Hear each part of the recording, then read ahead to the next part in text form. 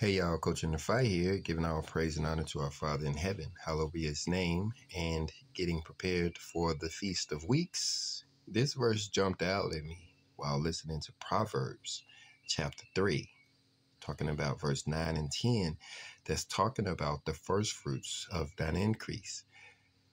The way I read this, you can see it there on the screen, but the way I read it, it is the way we do first fruits, or according to the way we do our first fruits, is the way that we can expect to get these plenteous barns and these full wine presses of wine and such. They go hand in hand. Now, it's been a long time since I studied logic, many years ago, where they taught us how to make proper arguments.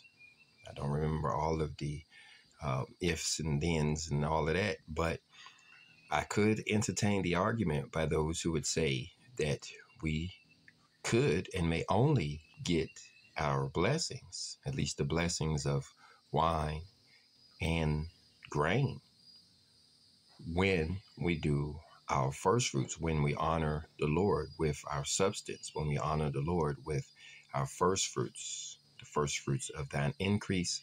Well, that's what the Feast of Weeks is all about. It is a first fruits celebration. Of course, tabernacles is the latter fruits. But here in this feast, we're talking about first fruits. And so I believe that Proverbs chapter 3 is talking about the Feast of Weeks, or the Feast of Pentecost, and how we're supposed to use our increase, our substance, in order to honor our Father. In other words, bring those in and use what our Father has blessed us with in order to bring glory and honor to his name, to the name of our Father in heaven. Hallowed be his name.